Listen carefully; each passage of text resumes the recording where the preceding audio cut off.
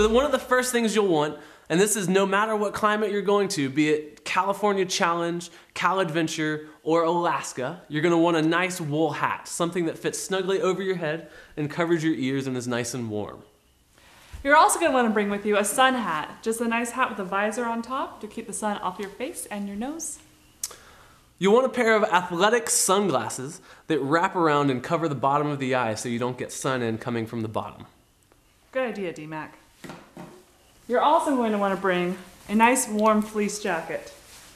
Your fleece jacket should fit snugly and warmly all around you. This is what's going to keep you warm at night. For those days when there might be a little drizzle or a lot of drizzle, you're going to want a nice rain jacket, something that's nylon or Gore-Tex. Please make sure it is waterproof, not water resistant. Waterproof is a much better coating and will keep you drier longer. Next up, we're going to skip the cotton talk because you all know what cotton is, but we're going to talk about the synthetic base layers. These are t-shirts or other layers you're going to have close to your skin, by your skin. They're going to keep you warm. These need to be products such as polyester, nylon, synthetics. It has to have no cotton. Please make sure there is no cotton in this. But you want some nice, light, short sleeve base layers. And also some long sleeve base layers as well. Again, this is a non-cotton. Most important, in a Ziploc that is completely separate from everything, a clean t-shirt. Zipped up so it doesn't absorb any other smells and it stays nice and clean for that night when we go into town and you need to look good.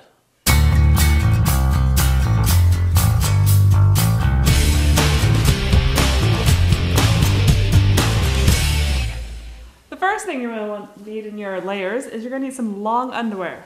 Now these again are going to be non-cotton.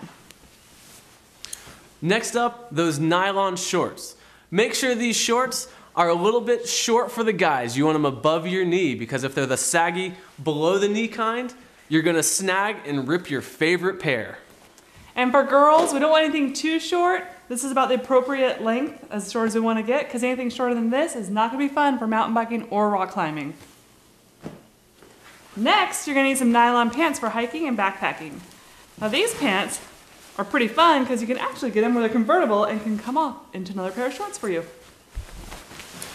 Lastly, what matches the top that you have? The rain jacket, the rain pants. Once again, it needs to be a nylon or Gore-Tex pants that is waterproof. Once again, not water resistant, but waterproof, and treated with a water repellent coating. This will keep you dry and very happy.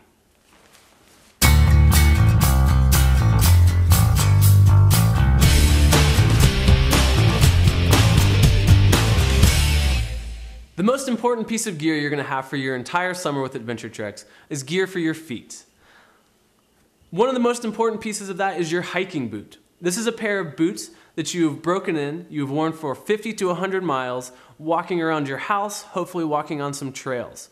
The boots need to be ankle high, so support your ankle as you're hiking. They need to have a waterproof coating if they're not a waterproof material. Your feet should be well broken into these for those hikes, as well as your boots should be well broken into your feet. Also, for everyday going around camp and van rides, you're going to want to bring some lightweight sneakers. A great thing to have is the water shoe. This is a shoe that has a heel strap. It can be a second pair of tennis shoes, but they also make great athletic type sandals. Adidas makes some, Chaco, Teva. These are sandals that are adjustable and will get very snug on your feet and has that heel strap to make sure they're there when you go into the water and are swimming. To keep your feet warm and dry, you're going to want to pack a few pairs of wool socks. Again, these are not cotton. You want to pack wool and a non-cotton sock.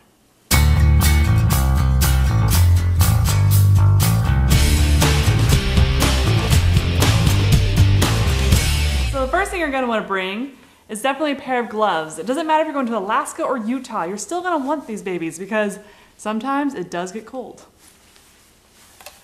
Water bottles. You're going to want at least 3 1-liter water bottles. This is a Nalgene type, which is a polycarbonate, a harder water bottle that says it won't break. This is a stainless steel version made by SIG. There are a few other manufacturers, Clean Canteen and a few others among a few. At least 32 ounces for each one, and you can have 2 water bottles and a hydration bladder or a Camelback if you choose, but please 3 liters of water. You're also going to want to bring a headlamp or a flashlight, something to help you see at night because it does get dark in the wilderness.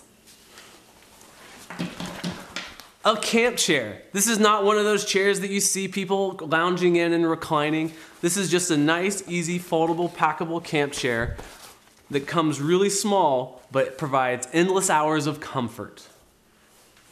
All right, toiletries. You might want to pack your toiletries in just a nice clear plastic bag. Keep them nice and safe, away from everything else. You need your toothbrush, toothpaste. Girls, this is about all you need, okay?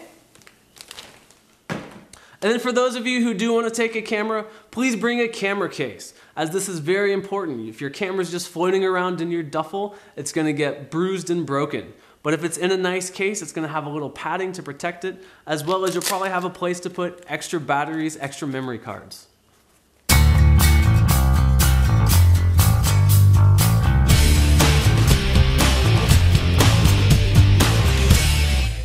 One question we get a lot in the office is, can I bring my pillow? The problem with pillows is that they're big and kind of awkward, and once they get wet, you're not going to want to use it anyways, and they never dry. Other options that we recommend are, if you have a backcountry pillow that's designed for backpacking, bring it along, that's great, but you do not need to buy one. You can also get a stuff sack and fill it with soft clothing and use that, or simply wrap up a jacket and use that all throughout the summer.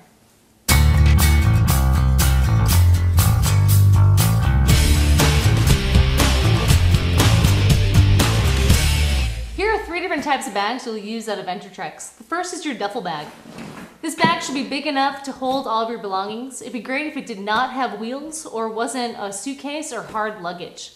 The second type is your day pack. This bag often is just a book bag that you might have for school already that can kind of hold some essentials you need for every day.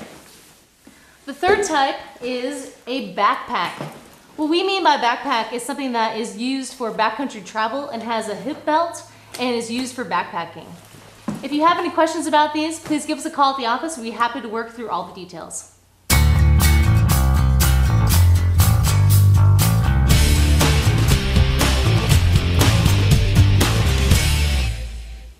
Here are some ways to keep your duffel organized and not become a big black hole. The first way some people use are using stuff sacks, which are nylon bags that can be different colors to be able to tell what's in each bag. A second way is you can buy some giant Ziploc bags and label them with what is inside. The last tip is to bring a laundry bag or some way to distinguish between what's dirty and clean throughout your adventure.